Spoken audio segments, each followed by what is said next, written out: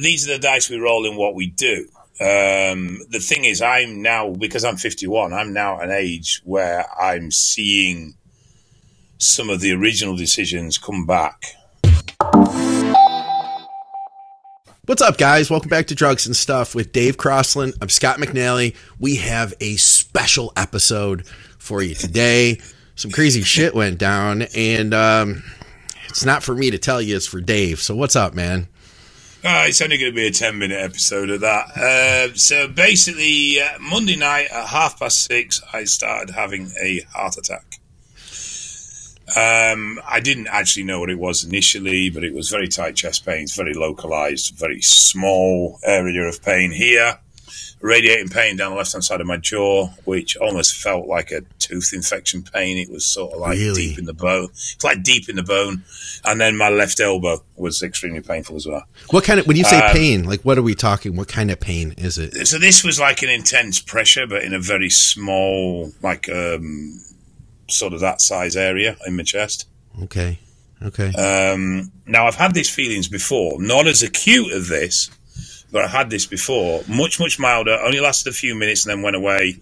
They repeatedly throughout the day and got longer and longer and longer.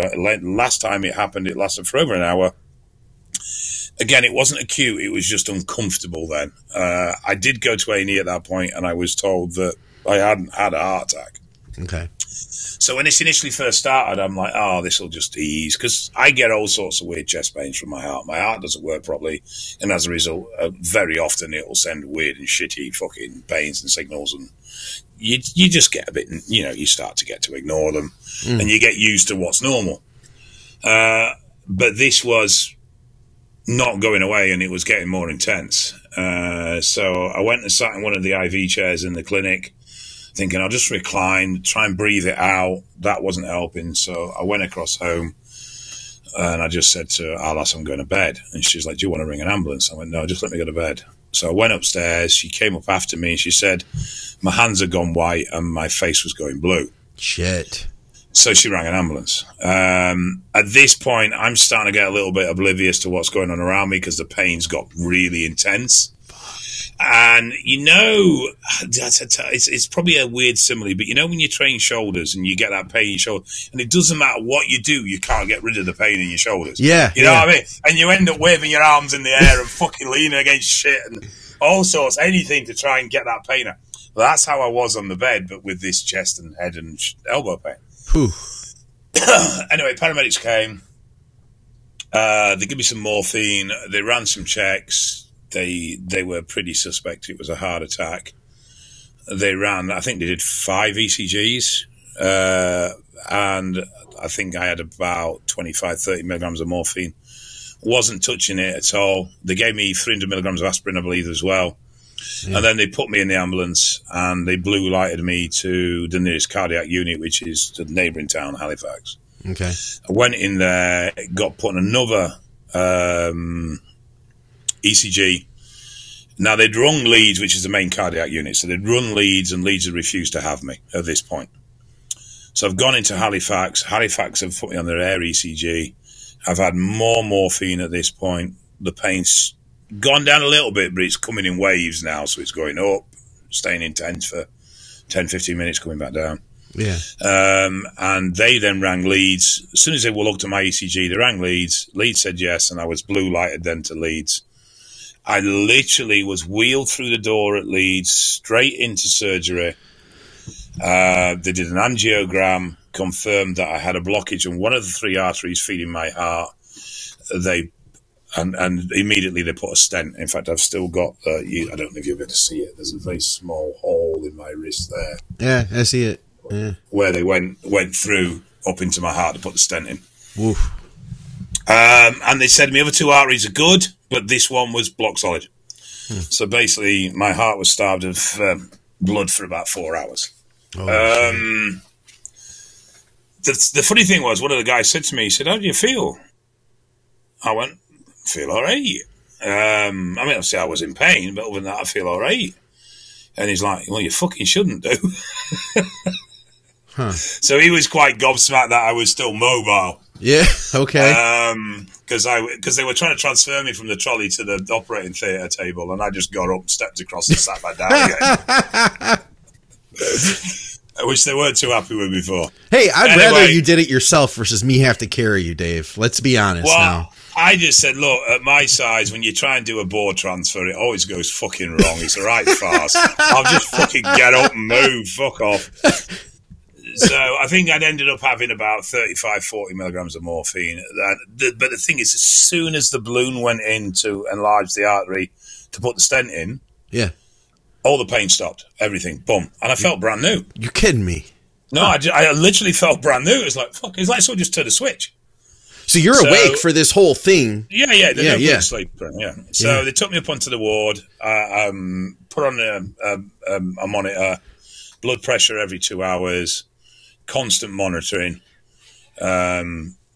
Doctors in and out all fucking night long. So I got absolutely fuck all sleep. And unfortunately, the poor old dear next to me was a woman who had dementia. So she spent about 3-4 hours praying to God. Okay. Rather loudly. I felt sorry for her, but by the time it got to the 4 hours, I was actually starting to pray myself that God would take her. Because I need some fucking sleep. Yeah. Anyway, long and short of it was, they came to see me the next day and explained what had gone on, which I already knew anyway. They ran a series of tests because they have to put contrast in to do the angiogram. They wanted to check my kidney function. And my kidney function came back at the highest it's ever been. You're kidding me. Huh. No, my EGFR was 32. Okay. Which technically takes me out of stage 4 and puts me in stage 3B. You're kidding me. So, no. Wow. And my creatinine was under 200 for the first time since I was diagnosed. Wow. So that was Bertie bonus. And then they're like, right, we're going to transfer you back to Halifax for your recovery. I was like, okay, fine. So what do I need? He said, well, you're going to need an echo so we can see the damage. And then, obviously, we'll set a management plan in place based off that. I went, fine, well, I'm going home tomorrow because I got this conference to lecture at today. So it's like, look, I'm Which, going guys, on Dave, before we started recording, Dave's like, oh, I'm kind of tired. I've been lecturing at this lecture thing at this all day long. Guys, Dave just had a heart attack. I do have to say, man, I hope that you can use this as like, I hope you can take it a little easier because I know that you are an extreme person. The reason I understand how extreme you are is because I can relate to you. I get it. I see in you things that I see in myself. And I do have to say, we want to keep you around here for as long as we can. And if that means like not being quite as stressed, I think that would be to your benefit. The thing is, right, so the truth of it is, though, that this actual heart attack, this occurrence, had nothing to do with work, had nothing to do with stress, had nothing to do with tiredness. It was just unfortunate that I had a plaque build-up in this artery that I wasn't aware of, and it got blocked. Okay. That's not to do with anything I've done in the sense of work. You know, I set the scene for this 10 years ago. Okay.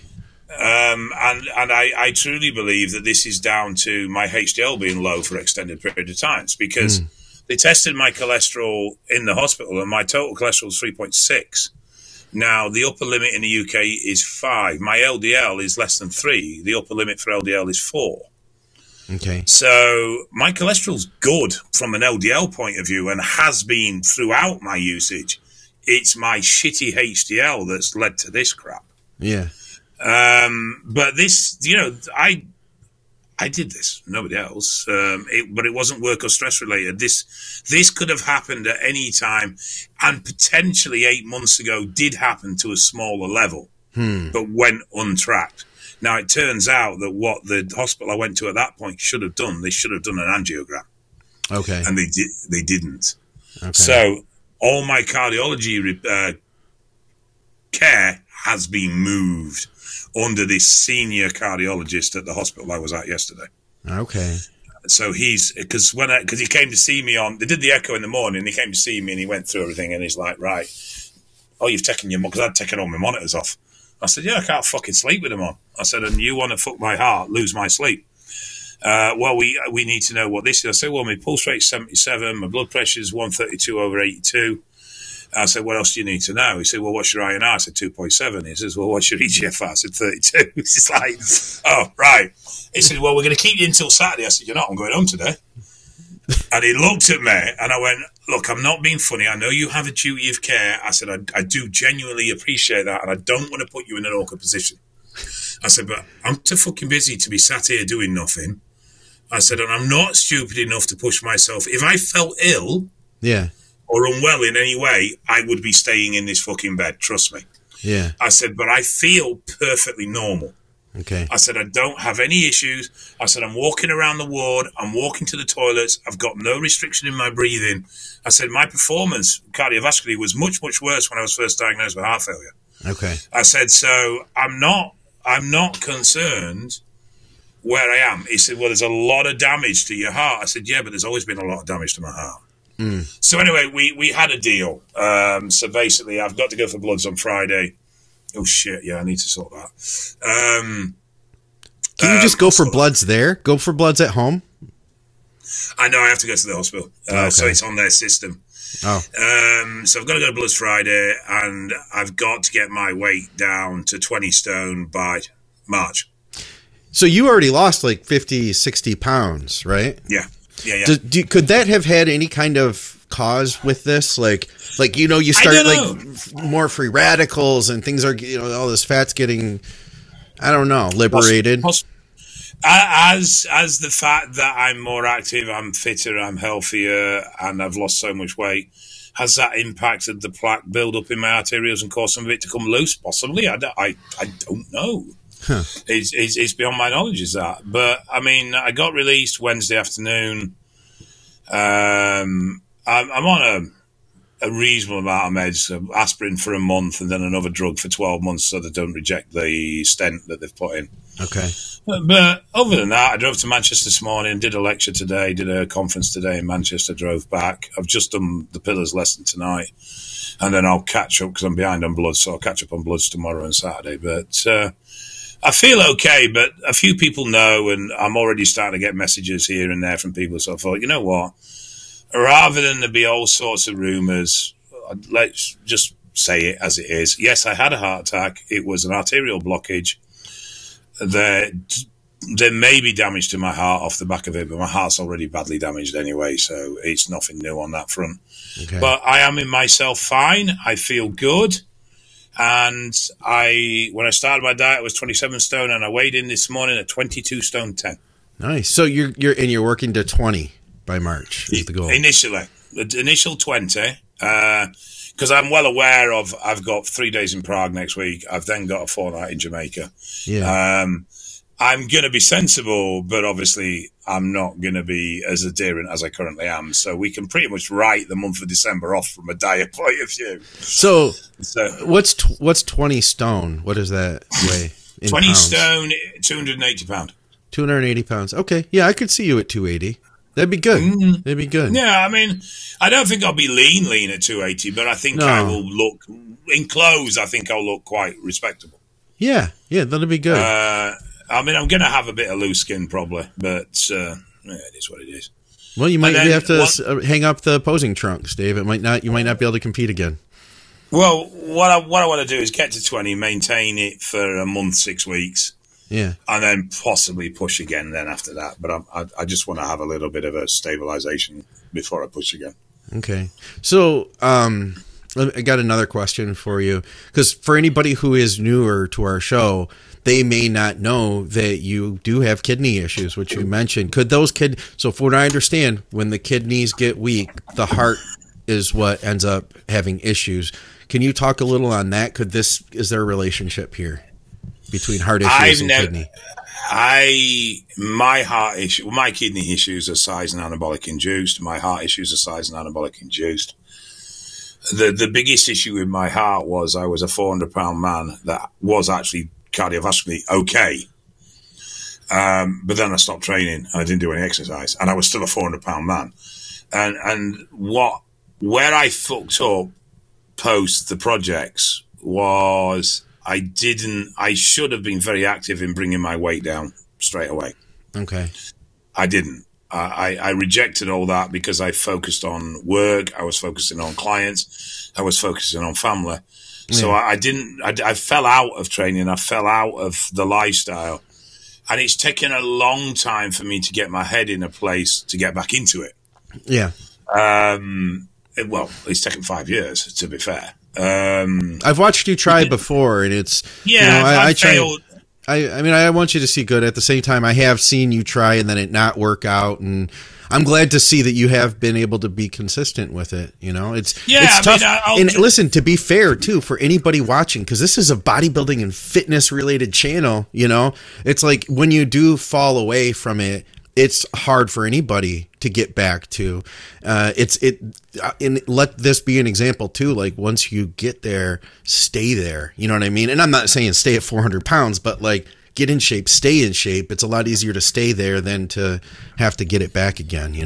Yeah, I'd drop 2 stone. I'd drop like 30 pound, 35 pound, and then I would have a series of events that made it difficult, be it work events or whatever it was. I'd break diet, I'd go off track, and I'd end up ballooning back up very, very quickly. I mean, I hated every second of this diet. I'm not going to lie. I can't stand dieting. I fucking loathe it. But do you like the results? Not at this point, no, because the results aren't anything particularly. I mean, I look better than I did. But don't you feel better? Like not holding as much weight? Don't you like feel better in your day-to-day? Knees don't hurt as much and stuff? Knees never hurted anyway, so it wasn't an issue. Okay. Yeah, I do. But it's not, I do. There's no denying that. But visually, I still got a lot to go. So obviously, I'm not. And I think the way is I obviously look at physique from a bodybuilding aspect. So I don't look at it, oh, you've lost a lot of weight, Dave. I look at it, well, you've still got a lot of fat to get rid of, you fat twat. That's a great self-talk. I like that. Yeah, but I think there's 2 things that I've done. I think there's 2 things I've done this time that were different. The first thing was I went to prep meals. Yeah. So there's no thought. I don't have to think about anything. I don't have to prepare anything. It's just I eat that meal and that meal and that meal, and that's the job done. Yeah. And the second thing was that when I moved house, the new bedroom has a full-length mirror at the side of the bed. Okay.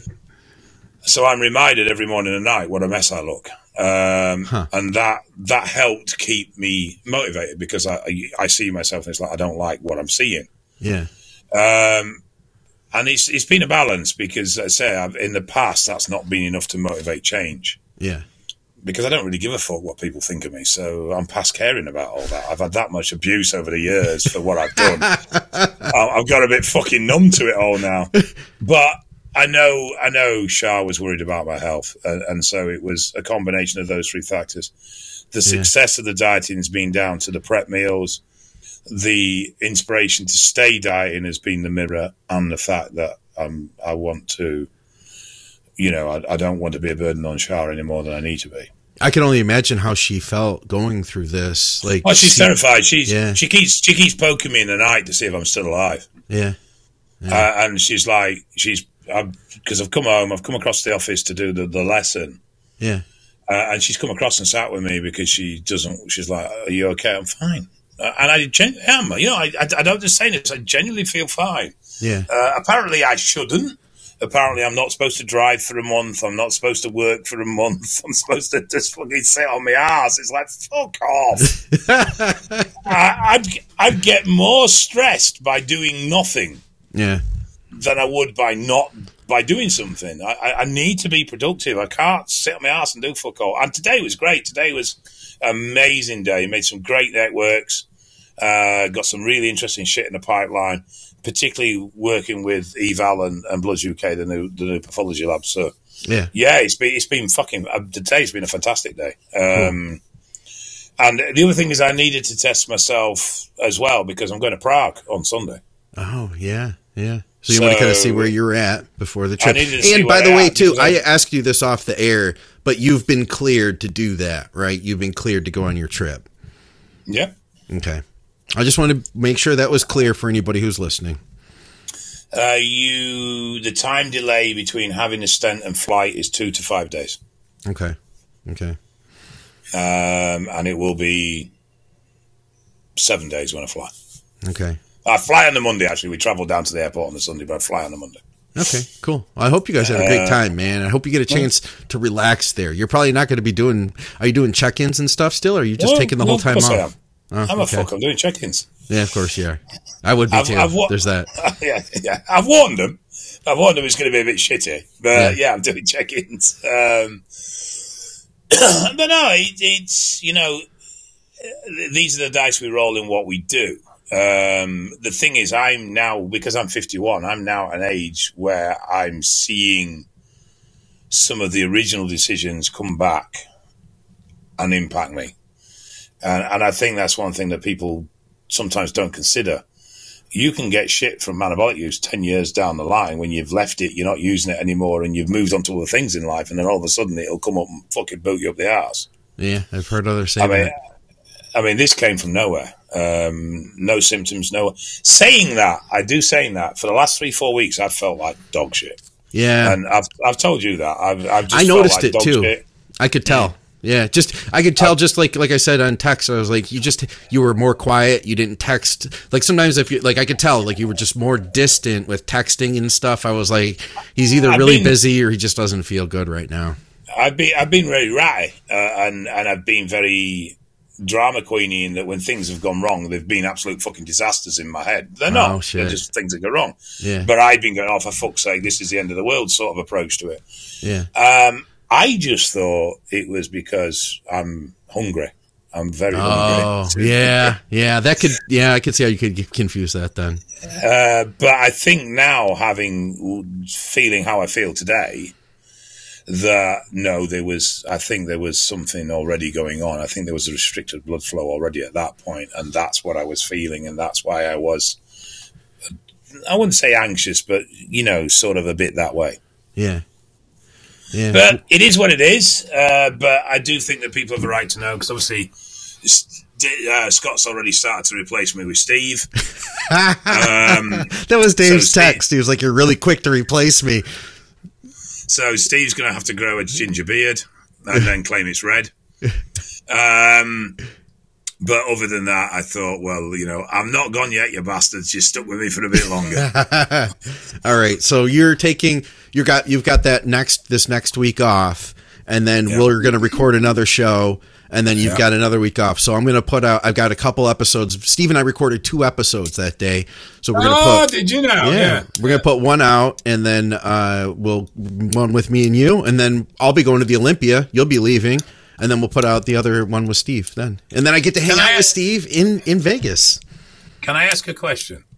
What is it, Dave? Is this your podcast or is this our podcast? I think this is your podcast. No, I think it's definitely equal. It's either ours, me and you, or it's you. Which is it? I think it's ours. I do. I think it's ours. Right, so then how can you bring Steve on without even consulting me or asking if it's okay? Not that it's a problem, actually. Hi, Steve. Thank you very much for stepping in. But go on. Here's the deal. We had so many listener questions that were going to go unanswered. I wanted to make sure that we got back to those people and we keep the show going. You know, Steve was very happy to fill in. It was very nice of him, actually. I'm very grateful. It was. I appreciate it, Steve. I'm very grateful.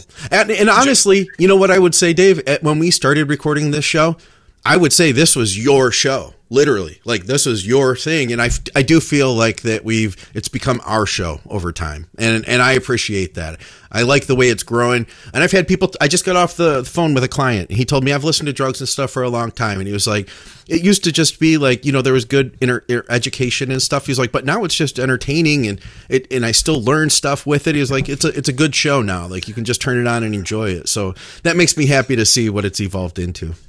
I think it's evolved into a bit of entertainment as well, yeah. And I think people enjoy that. Anyway, you have to be nice to me now because I'm a cardiac patient. I don't have to do shit. I'm always nice to you, Dave, but the thing is, guys, Dave doesn't like when you're too nice to... Dave doesn't like when you're too nice to... Yeah, why couldn't you have had a heart attack on the program? Do you realize how many... I know we did discuss this actually. You say that if I'm going to die, I have to do it live on air. Dave, yeah, we could have gotten so many views if you would have had that heart attack just the next day or 2 later. 2 days later. I tell you what, I promise I'll have another one live on air. Thank you. That's okay. It's the least you could do, for our... Right. On that point, you can all fuck off because I'm going to bed. All right, Dave. We appreciate you guys for another episode of Drugs and Stuff. Oh, and by the way, even though you weren't there, we plugged the hell out of Eval. So just know that, too. Even though when Steve and I recorded. Guys, go to Eval, get your blood work done. Don't end up like Dave. Look at things ahead of time. And, of course, we appreciate you tuning in for this. We'll see you very soon, guys, for another episode of Drugs and Stuff with Dave Crosland. I'm Scott McNally. See you soon. Peace. Bye.